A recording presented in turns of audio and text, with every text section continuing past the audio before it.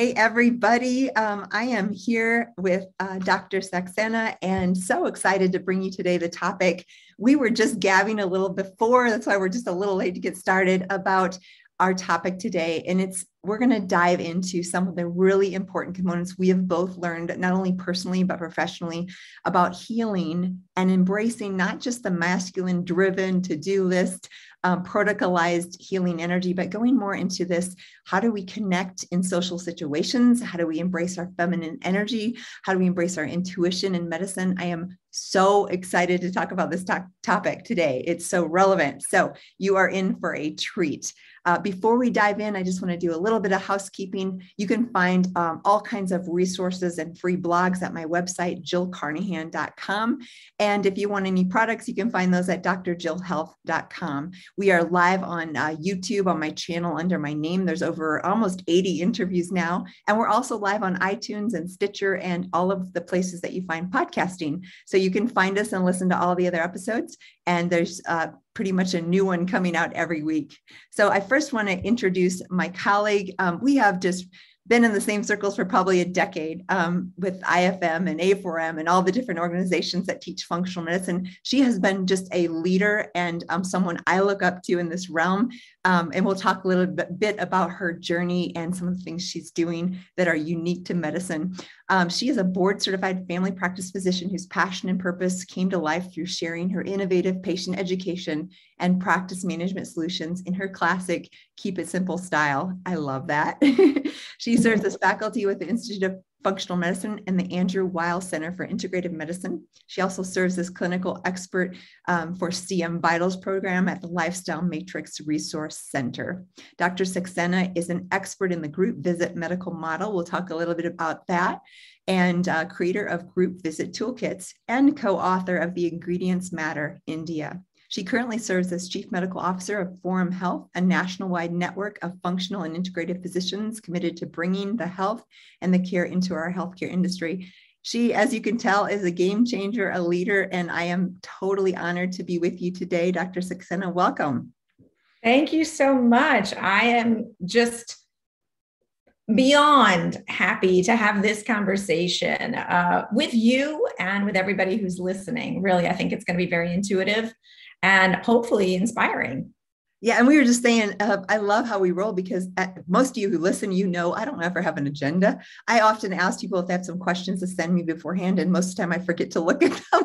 So I love this whole energy of just showing up, being present and seeing where things go, having an idea, but that's where we're going today. I love to start with a little bit about your story and your journey into medicine, like what drove you that way and what direction and turns it took. So if you want to start by just sharing a little bit of that, that would be amazing. Sure. Well, I have this stereotypical story. I'm a firstborn child of an immigrant family of Asian Indian descent. And so you may have heard that many times we are directed to become doctors or engineers or something. So I actually wanted to be an artist. And my father very conveniently said, that's nice. You're going to be a doctor. So, I went into medicine. I really did enjoy being with people. And I chose family medicine because I was really indecisive about which part of the body I liked. In fact, I liked all parts of them. And I couldn't imagine as a creative spirit kind of doing the same thing over and over and over again. So family medicine chose me. And I particularly loved taking care of, I used to deliver babies. I'm an FPOB by training. So I love the idea of the continuum of life, helping people, from the time that they are in the womb and nurturing the mother so that the baby is healthy all the way to the end portions of life, if you will. I did that. And I really thought I was in the business of healing when I was in training. I really was like, okay, we're going to heal people. Here's the magic. And then residency slowly became like this awakening, like, wait a second, there's a lot of other factors that are going on besides a pill for every ill. So I graduated and worked in an underserved area in North Jacksonville. So it was where rural and urban underserved came together. And what I found out very quickly was, goodness, there is like a machine that's happening with medicine. And that was really dissatisfying. In fact, I kind of jokingly said, I feel like a legalized drug dealer, like just every few months people come in, they get their refills. And, in this population, they even had something that the name of the visit was called Alexis refill. It was a Lortab, a Xanax, or a Soma. And wow. It was called Alexis refill. I'm like, this is bad when we have a name for the type of visit. So I said, okay, this doesn't work for me. I opened my own practice in 2000. And just to clarify for those listening, if we have, basically sleeping pill, antidepressant, and what was the third one? A pain pill. Yeah. So just to clarify, okay, pain, sleeping pill, or antidepressant, and you're out the door, right? I mean, that's kind of how it came down to. Totally understand. And sadly, the state, and what people maybe don't know is in medical training, I mean, we had the best training in the world. We are an allopathic, and if you have trauma, heart disease, or any of these things, that's where you want to go. But the difficulty is in medical school, we're taught to give a label, and then there's a one treatment, usually a drug. There's not a lot of thought as to what happened, why did it happen? And I'll let you continue the story, but that's the background because we weren't really taught anything different. But you and I and anyone else who is a little bit more awake starts to wonder, is this really why I went into medicine, right? Exactly. Yeah, I have a funny way of remembering it. It's like we named it, we blamed it. Like, oh, it's the diabetes that's doing this to you. Yeah. We treat it, and then we street it. Like, okay, I'll see you in 3 months. Like, name it, blame it, treat it, street it. And that's what we kept doing. And it seemed like we were making a difference until, again, we awoke to, hey, what's the difference between what I learned about being healthy and then the disease? What's the big space in between for how you went from one stage to another? I didn't know that was called functional and integrative medicine, honestly, at the time. So I started my practice, and many of my patients who came to see me were taking supplements. And I thought, I have not learned a single thing about supplements. And growing up as an Asian Indian in an immigrant's home, like we used turmeric and ginger. We had all these concoctions and kinds of things that my mother would give me if I was ill. So I wasn't closed-minded to people taking supplements. I just was ignorant to it. And what I noticed was they were very cautious about telling me, as though like, they were doing some illegal activity, right, and I was going to scold them or something like that. And so I said, no, I really need to know everything that's going in your mouth, whether it's pharmaceutical or supplement, because that's the only way I can give you the best, recommendation. So I started researching supplements on my patients' behalf and got open to this whole other world, because these patients were smart. They weren't just like, hey, I saw this infomercial. They were bringing me clinical trials and published papers. And I thought, where was all this in my training? And so I started doing training at the Institute for Functional Medicine. And then I just completely got sucked into, this is the missing piece. This is what I've always been thinking I was going to be doing as a doctor. And it's just been a whirlwind, like just adventure, fun, fulfillment ever since. We always joke kind of like we get the virus, right? Like we get infected with it. Kind of interesting nowadays to say that, but like when you get the functional, and like you and myself and so many other practitioners like ourselves that I've heard, we know in our hearts what we wanted to do, why we went into medicine. But at the time, at least for me and you, we didn't know the name. And then we discovered, oh, this is what I've known in my heart, that ever since I went into medicine, this is the kind of medicine I wanted to practice. I just didn't know there was a term and a name and an education. And like you, I dove full-fledged, never to look back, into functional and integrative medicine for that reason. It's so much and more satisfying, really, because you get to really dig deep and solve problems and all the things that we enjoy as practitioners. Absolutely. And I actually had a personal thing going on, because most of us have a personal physical challenge that we're also kind of putting through the allopathic model, and we're hitting roadblocks. If it's not us, it's usually someone that we care for who's not getting somewhere with the name it, blame it, treat it, street it model. So I was dealing with infertility at age 28. And mind you, at that time, I was in residency delivering babies of 12, 13, 14, 15-year-olds on average. And I was really wondering, when I was going to the reproductive endocrinologist, like, seriously, like, why can't you figure out what's going on with me? I'm eating well, exercising. I thought I was eating my low carb tortillas, like doing all what I thought was healthy based on my training.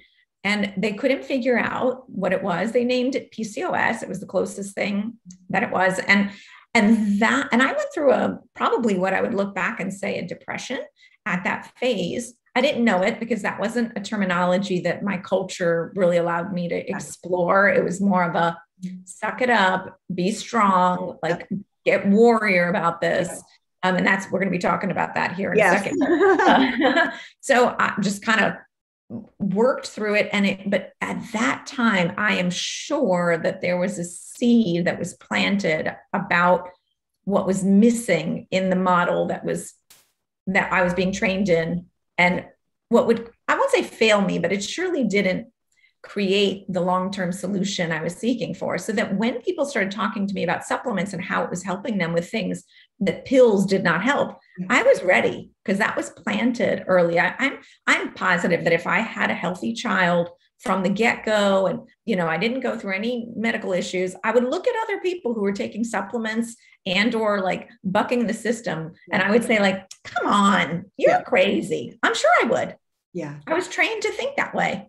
Totally. I couldn't agree more. It said that like the opening, and as many people know, I had cancer at 25 and I had to do the same thing. It's like, okay, well, first of all, why did this happen at 25? And second of all, I went the conventional way for treatment, but how do I recover from all that toxicity that it created? And it's the same thing. We have our journeys. And when we find our system that we were trained in has amazing things about it, but there are some limitations. And when we buck up against those limitations, then we, of course, if we're open-minded, we're looking for more answers. So love that journey. And yes, you set us up so well because you talked about, and I think back. So we're going to talk a little bit about masculine, feminine energy and some of the healing things about this. And I want to clarify, this isn't male or female. This is like we all have both.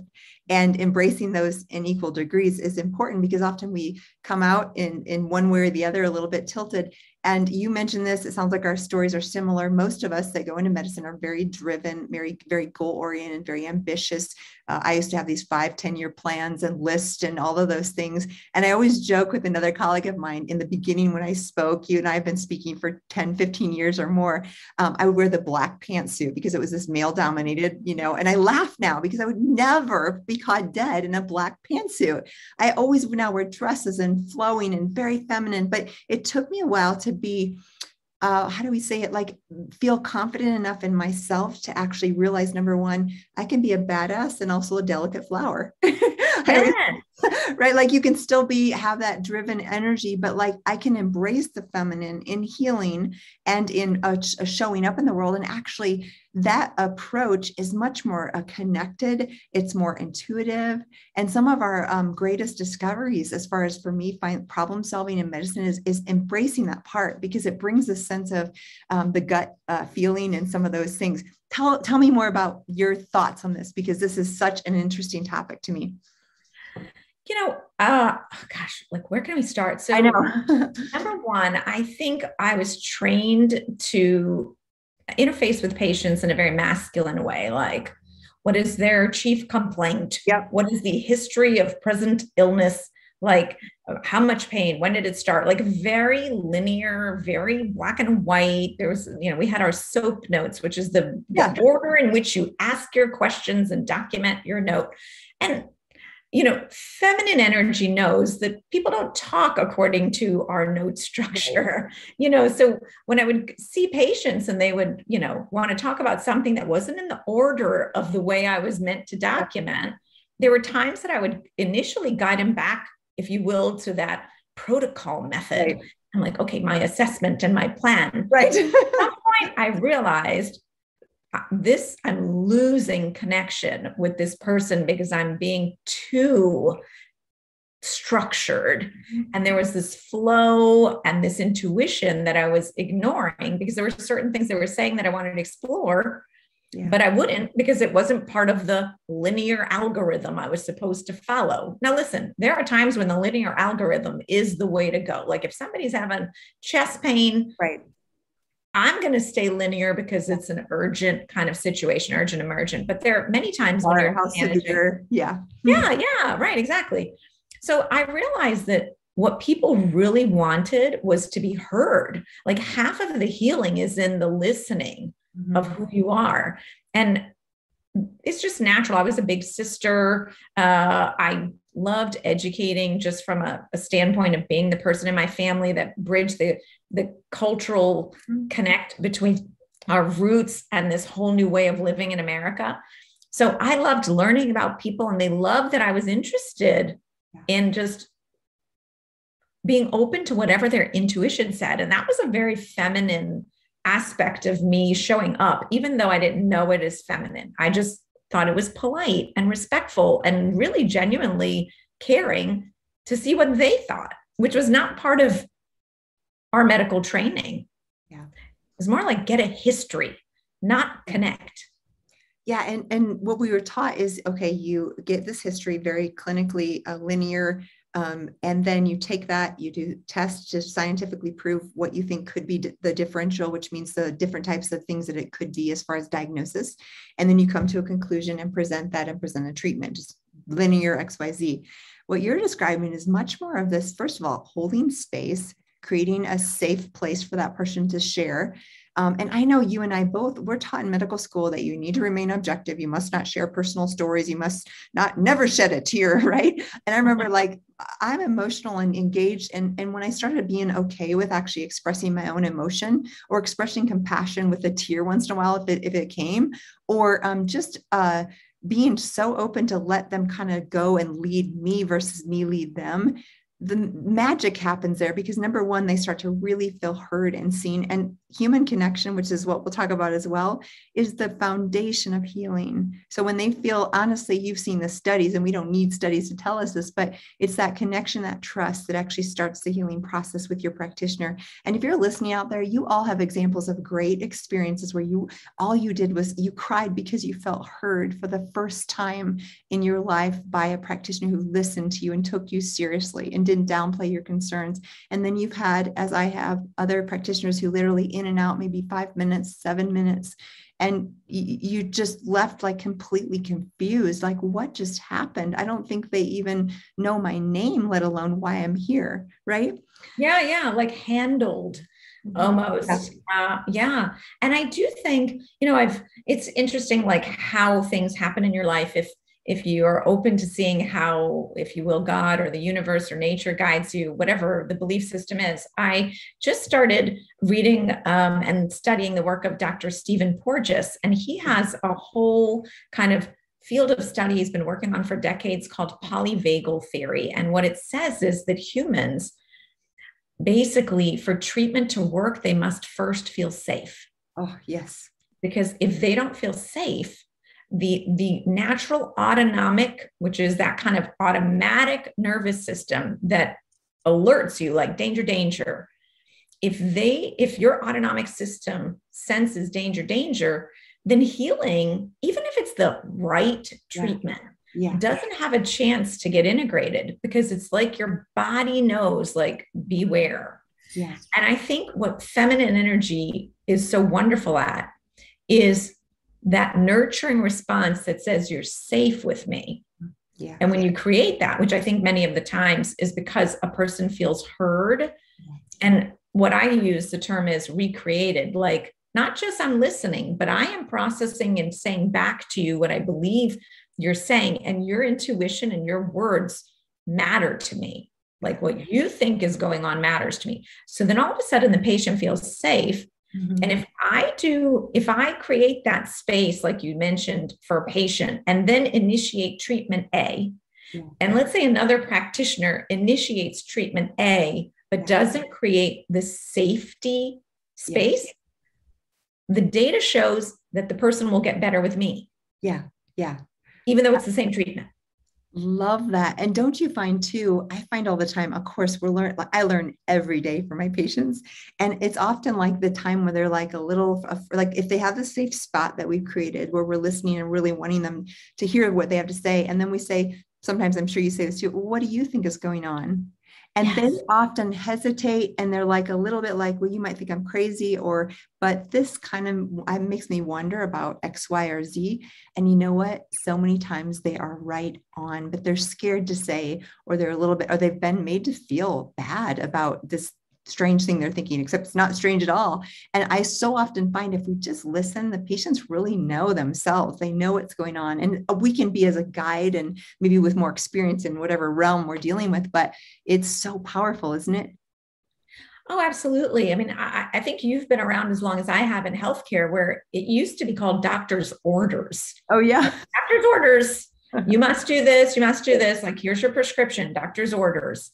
And then it became like culturally doctor's recommendations. Uh-huh. Okay, but recommendations really is just a softer version of doctor knows best. Right, right.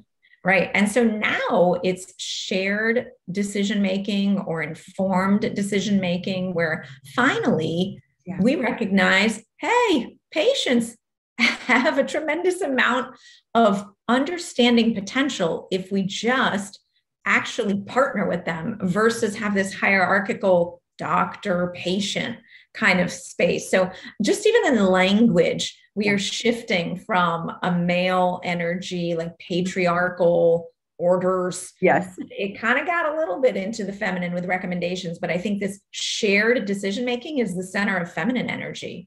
Oh, I love that. And that's exactly. So two things I'm thinking. I want to talk about you have been a pioneer with group visits, and this has been a game changer. You've been teaching it to other physicians. I want to go there in just a minute. Before we do, practically speaking, say someone out there is listening and they're like, Dr. Saxena and Dr. Carnahan, I have had so many bad experiences with doctors. I've been ignored. I've been told I just need an antidepressant. And you guys listening know you've been there. What would you talk to the patient as far as advocating for them, and how could they show up? Not that it's all their responsibility, but what tools could we give a patient who's been struggling with this, not either feeling heard or safe or seen, and some things we're talking about? I think number one, to be prepared with what you know and be confident about what you know. You might take an extra step and do some research and bring it to the doctor, especially, or the nurse practitioner or physician assistant, because they may be stuck in a model where they really do only have 5 to 10 minutes with you. So as a partner, come prepared with what you think might be a set of options for the provider to consider along with you, as opposed to coming and just kind of, if you will, dumping on the provider and then just hoping they figure it out. So because, on the flip side of it, there is this whole thing called provider burnout from this responsibility of, quote unquote, having to fix and protect, like a very male energy burnout kind of thing. So I think being prepared, being an advocate for yourself, coming to the table as a partner is great. Now, you might do all that and you still have someone who's not willing to participate as a partner, does not really honor your word, you don't feel a connection, you don't feel safe, then I think it would make sense to go find someone that you do, because just with the research, as we're pointing out, and just from experience, treatments are just may not stick if you don't feel safe with this person. And, there's so many great ways on social media to find out those practitioners that are great listeners. Obviously, I would direct you to a functional and integrative medicine provider, because that's what we're trained in. Part of what we do as functional medicine practitioners is, one, identify and address the underlying cause. But number two is in the context of a therapeutic partnership.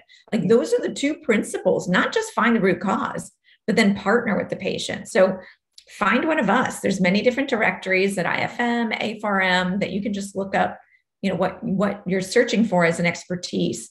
And I would say go to the websites and get a sense of the flavor. Your intuition is strong. Trust I'm getting a little Star Wars about this, but trust your Jedi instincts. Honestly, though, that's the root. Like, we're talking about love and acceptance and safety, number one. So not only loving, trusting yourself, but that trusting your intuition. We're talking about, as practitioners, how powerful it is when we model that trusting your intuition in a direction for patients.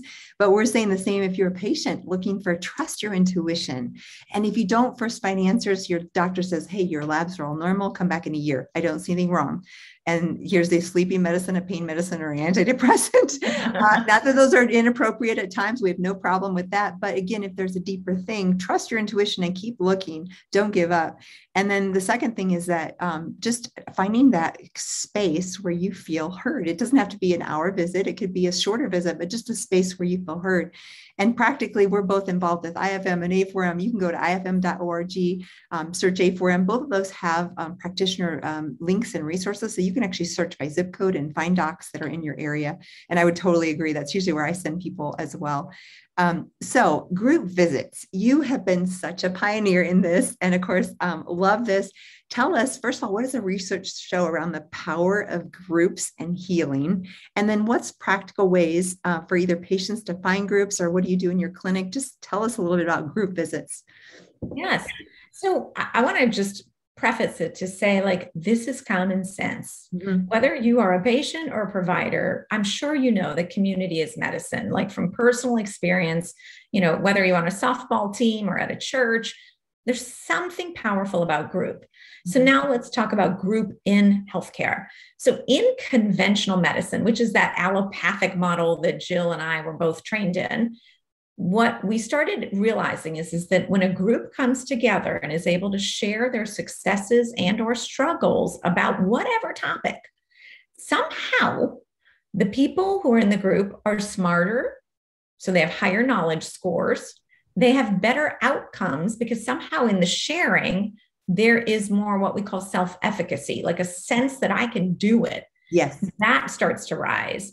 And then because there's more time in a group medical appointment, there's just more space for more questions to be answered. And so there's just this compliance thing that just happens because you don't have to come back for a second and third and fourth appointment to find out, excuse me, is there gluten in wine? Like, that's a funny thing that people ask, when you go gluten-free, but these little questions, having the answers to them make the difference. And then being with other people who have similar questions somehow makes you feel not alone. You're like, oh, so I'm not crazy. This is a valid question. Okay, Susie wanted to know that answer too. So there's a self-confidence that's building. There's also like humor that happens when people are joking about it's so hard being gluten-free. If let's say that's what the group visit is about. So there's something in the sharing that improves outcomes, not only in conventional medicine, but there was a landmark study that the Center for Functional Medicine did where they proved that functional medicine delivered in a group format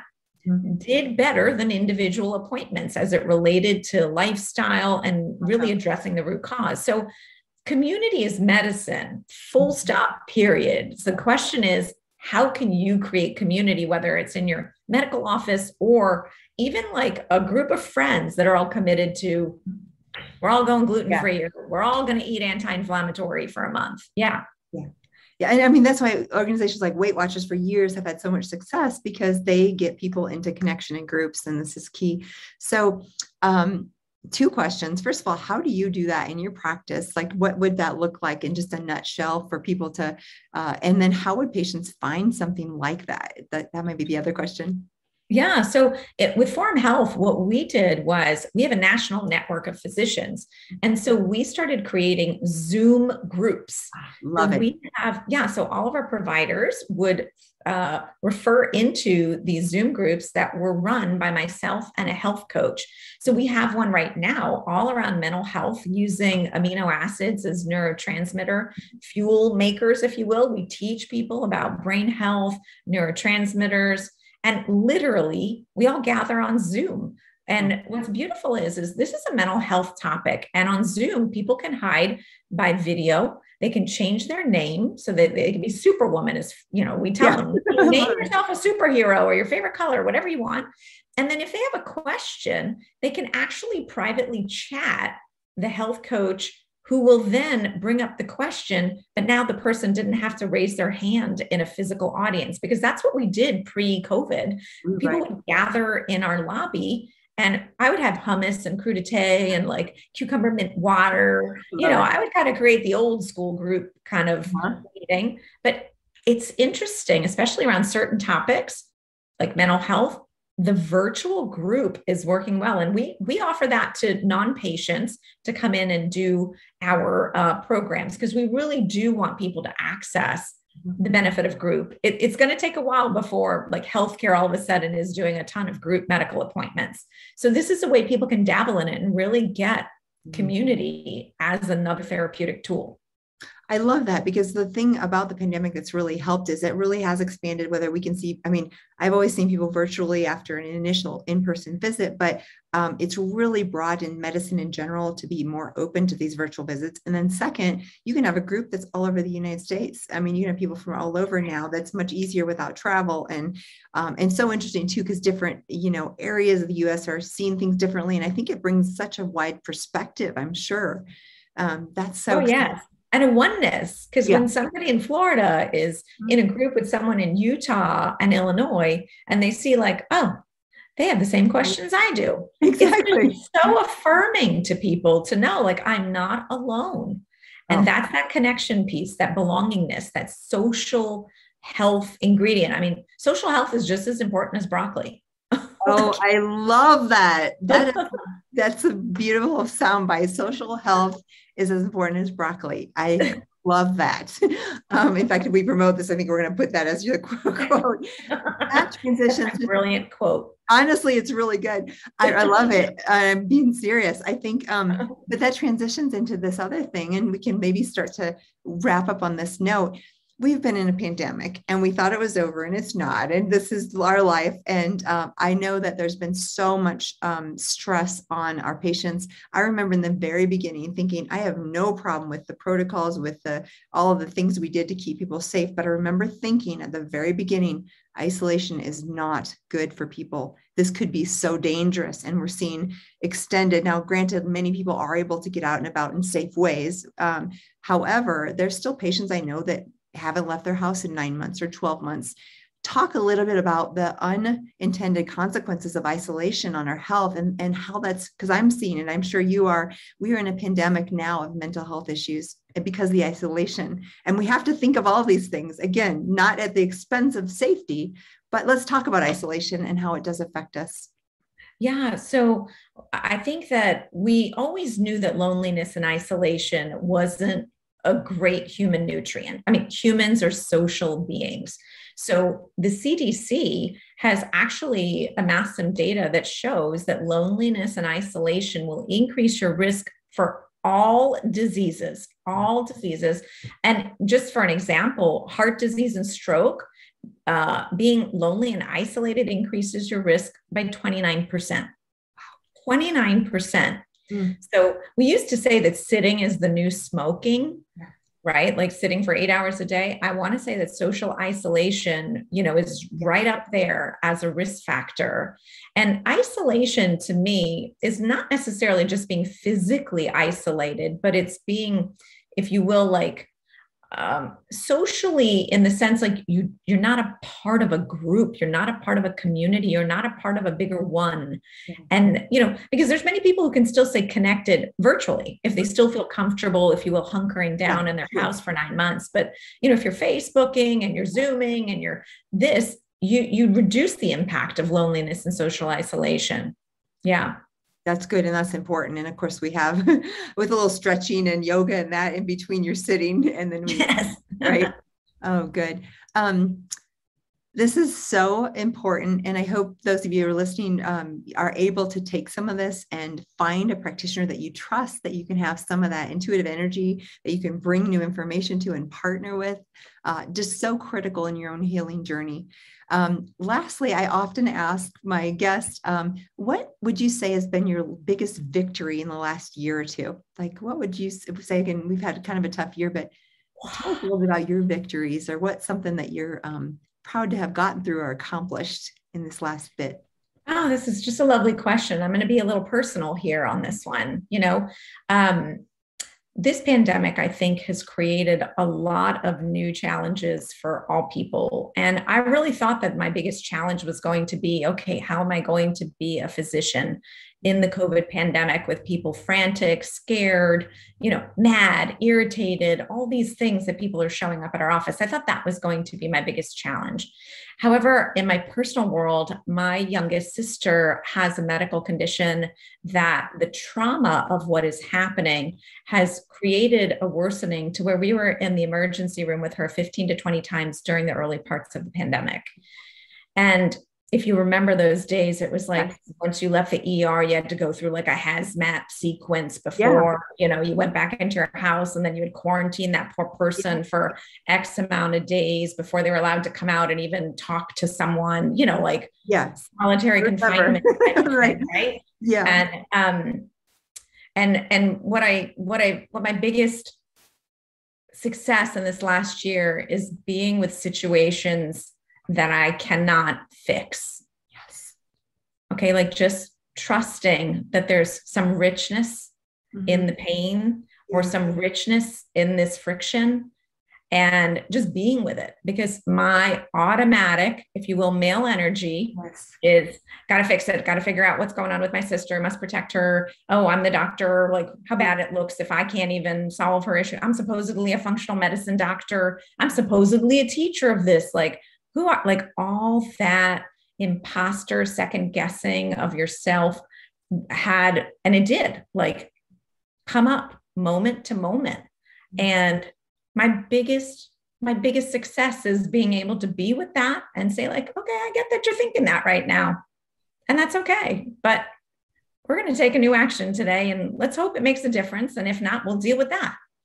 And that's been huge to just be with uncertainty and change.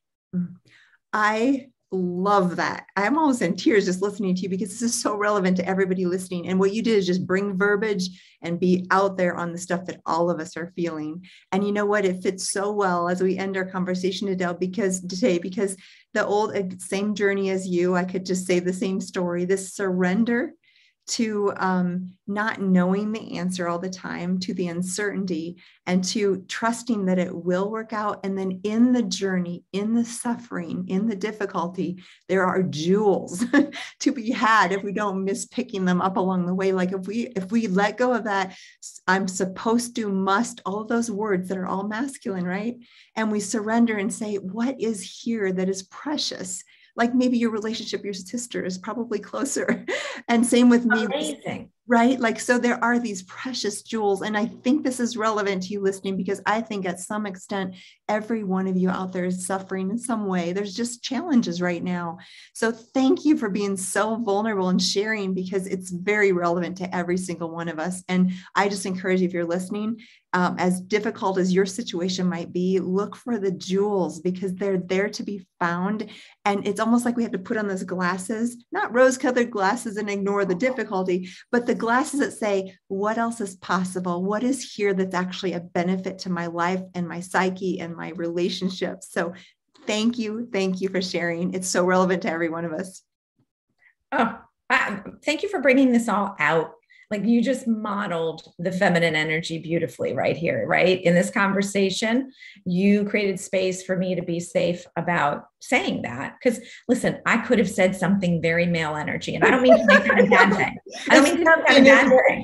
Yeah, like I was a chief medical officer and our business grew. Right, right. It's a great thing. Like, thank goodness I have the male energy to be able to do that as well too. So I'm proud of that too. But you created the space for my feminine achievement, if you will, my feminine energy achievement to show up. Thank you. And again, we hopefully allowed those of you listening to feel the same. I mean, because again, you touched me by sharing. Thank you for your time, for your beautiful heart. Loved talking to you today so much. I really appreciate it. Oh, thank you so much for having me. Always a pleasure to be with you. You're welcome.